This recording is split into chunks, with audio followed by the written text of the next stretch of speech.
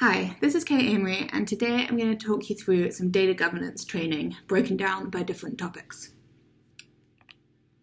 The first topic we're going to look at is navigation. And we will begin with navigating within Axon data governance. First off, we will introduce the basic concepts within Axon, how to move around and orient yourself, how to work with the facets within it. Then we'll move on to search, look at how you perform what's called a unison search, how you understand the results of that search and how it's connected, and then we'll look at a specific object and have an understanding of that object with some more detail. Here we have Axon's homepage. I haven't yet logged in, and when I do, you'll see that some additional things appear in the toolbar. We're going to start by talking through that toolbar and helping you to understand where everything is that you'll need. If I choose to log in, I can select my email address and password. You can also set up single sign-on, so you don't have to bother with that every time. Once I've logged in, we see that a few different things have appeared in our toolbar at the top here. We can see this question mark, for instance. That is going to be our help center. So particularly useful for new users who are trying to get used to Axon, understand how it works. They can ask questions and receive help. They can elect to follow some of our walkthroughs, for instance, the getting started walkthrough, or how Unison works, talking about the Unison search, which we'll touch on again in a bit. We can also see the About page, which will describe a little bit more about Axon and what it's about. Or we can contact support directly or go onto the Axon community website, where you can actually share your questions, queries, interests about Axon data governance with other customers and with our support team as well. So that's a great thing to know about from the beginning. These are some ways you can get some extra support. Now, just to the left of that, we have my name, Kate Amory. I've logged in as this user. And if we choose the drop-down just next to Kate, we can see options like My Account. That will tell you some more details about what Kate's responsible for, her stakeholder roles, and such like. You can also elect here to change the language. We can choose a number of different languages to translate the Axon skin into. And because I'm set up as an administrator, so a top kind of level of security in terms of what profile I have, I also have the admin panel, which most users won't have. But I'll talk you through some of the things that we can do there, again, in one of the later training sessions. Moving from right to left, we then come to the notification center. This is going to tell me about recent developments, things like if any objects have been discovered by EDC, they've been brought in and need my review, if I've been allocated any additional stakeholder roles in relation to any objects within Axon, any workflow items, so if there's a task that's allocated to me that is waiting for my input, I'll get a notification here, a call to action, asking me to come and provide that input. And also if I've uploaded anything via the bulk upload templates, this is all tracked here as well. So that's my notification center. This is the quick search option, which I will come back to a little bit later when we talk about search. To the left here, we have the Create button. Now, this is where you can create things directly within the UI. So if I wanted to create a data set, for instance, I can go to the Data and Technology category and see data set here. Now, before I click to create it, I could actually hover over this eye to get a bit more information about what a data set is, what kind of thing I'm creating, any tips around how to create it, and if there are any requirements, prerequisites that are needed before I create a data set, that will be listed there as well. For instance, when you are creating a data set, you do actually need to have already created the system that's going to contain it, and also a glossary item that will describe its coverage, so that there's a little bit of context there. So most things don't have any prerequisites, but some things do, and it's worth having a little look at that eye. Now that's just one of the ways of creating things within Axon. You can also create by uploading from a file, which will be that bulk upload route that we talked about. Or you can bring information in from other products, such as our enterprise data catalog. You could bring in systems, datasets, attributes, and lineage actually from EDC. So that would be done via this section. Those are the three main ways to create data within Axon. So it's directly just creating one object via the UI in this way, multiple objects via CSV upload files, or bringing in from another source such as Enterprise Data Catalog, or we also bring in data quality results from DQ, and we have APIs to bring in data in other ways as well. Now, if we then look at one to the left of Create, we have a drop-down called My Items. This is really just key shortcuts that are going to help you find the things that are relevant to you quickly. So if you're a frequent Axon user, you might often visit the same objects, like this customer ID, or full name glossary term, or the CMD system. These are all listed in your recently visited, so you can just jump back into them as you please. We also have following, which is the objects that you've selected to follow out of interest, because you want to see what's happening with them, updates made, etc. So they are stored there as well. And finally, any object that you have a stakeholder role on, so where you are responsible in some way or connected to any of these items, they will be listed here. So this is a great shortcuts menu that just allows you to jump in to those relevant items that are interesting to you. Now finally, I'm going to click into search, and that's going to move us on to the next section of this navigation training. Here, by clicking search, we've come into what is really the heart of Axon. It's an overview of the different facets, which I'll talk about a little bit more in a second. There are 25 of these facets out of the box, and we can see 5 of them in view at the moment. So I'll introduce those and then talk a little bit more about the search. What we have here is the dataset facet. So that might be anything from a table in a database to a report. There are different types of datasets, but they're all going to be collections of different attributes. Again, this is data that we can bring in from our enterprise data catalog.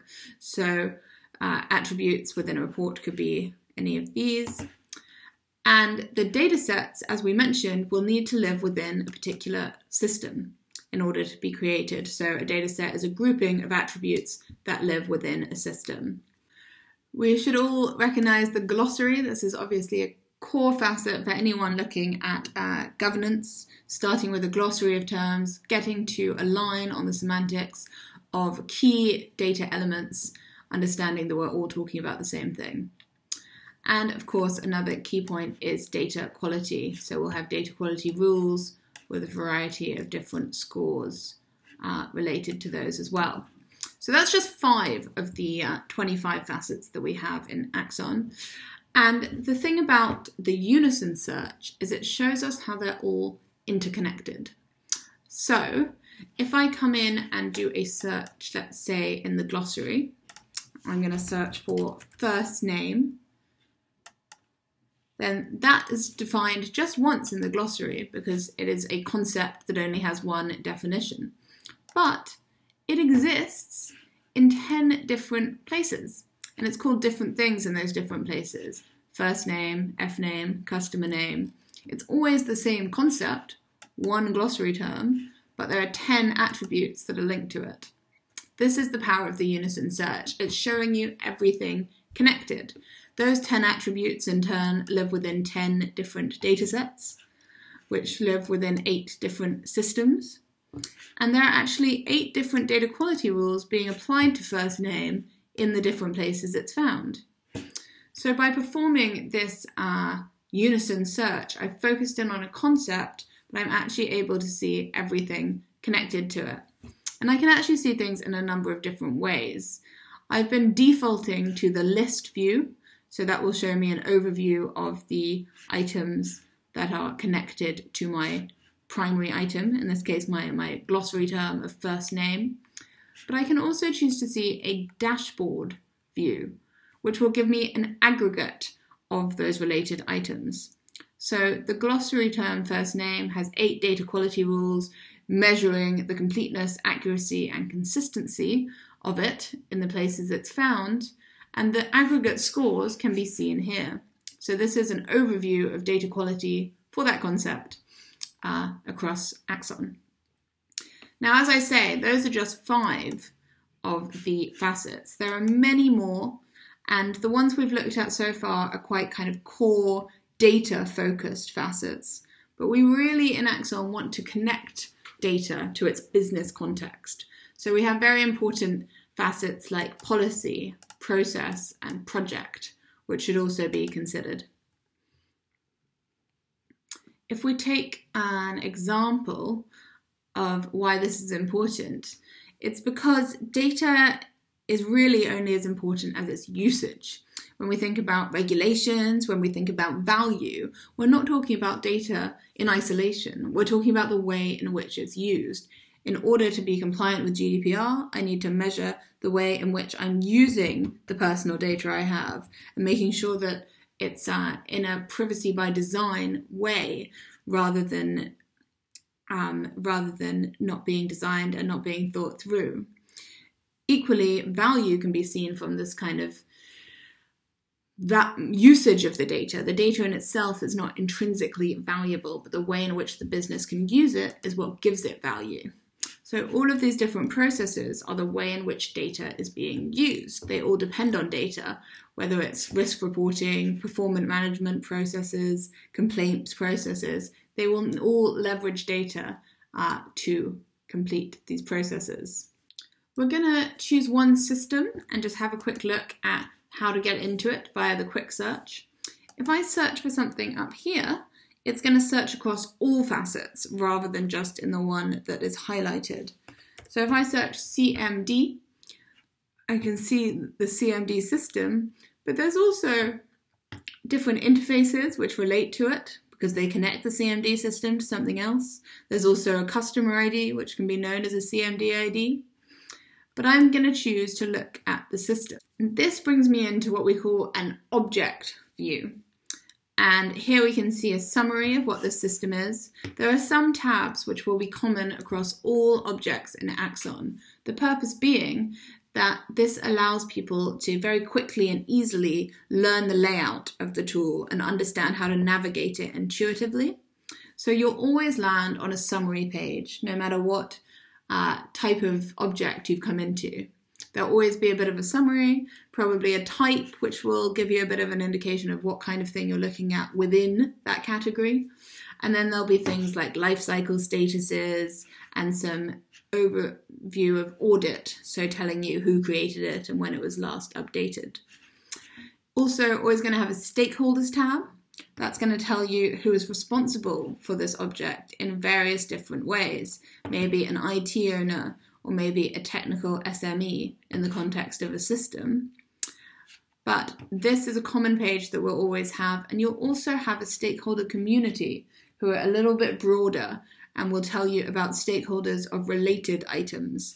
For instance, this CMD system is used in 16 different process steps, so we can see the owners of those process steps who would also have some insight into how that system worked and was used, back to that usage idea that we were talking about earlier. We also have the impact tab. This is going to tell you how the system is connected to all of these different types of data artifacts, whether it be processes, different projects because they're affecting the system, different policies which are regulating the system. All of these connections can be made either here in the UI or via bulk upload. And what they do is they build the connections that allow the unison search to give you a connected viewpoint. They also allow us to do some cool things, overlaying information onto lineage maps and process maps, which we will look at in a later video. The other two key tabs to note are the History tab, which is going to give you an overview of any changes made recently. You can go back further if you would like to see any changes made from ever. And the Change tab, where we can see if anybody has ever raised a change request which could be as anything from a request for information, like this one, to a request for actual change to be made, and how that was routed down a workflow. So, for instance, there might be a workflow about creating a new data quality rule for a system that could be followed if the appropriate type of change request were raised, and this would be routed down something like this. So that's a quick overview of how you navigate within a system. Some of the common tabs that we're going to see: summary, stakeholders, impact, history, and change.